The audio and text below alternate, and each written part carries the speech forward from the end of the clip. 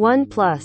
While most OnePlus phones had been made available globally before reaching China, that wasn't the case with the OnePlus 10 Pro, which has so far been China exclusive since its early January launch. That's about to change, as the company announced at MWC that its latest flagship phone will finally be headed to the US, Europe and India by the end of March. But what's more interesting is that OnePlus appears to have reversed its decision, at least for now, to share a unified OS with Oppo.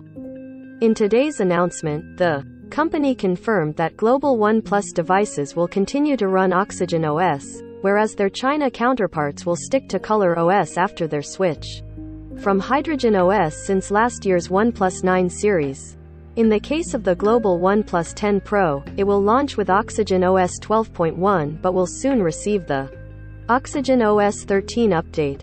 No word on the model after that, though, except for the fact that it'll launch with Oppo's upcoming 150W Super VOOC fast charging some time in Q2 2022. OnePlus stressed that both Oxygen OS and Color OS already share a clean and lightweight unified OS codebase, with the main differentiation being the lighter stock Android experience on the former to cater to global users. That said, the company acknowledged that some users weren't happy with Oxygen OS 12, not 2. Mentai on the OnePlus 9 rollout, which was so buggy that it had to be temporarily suspended.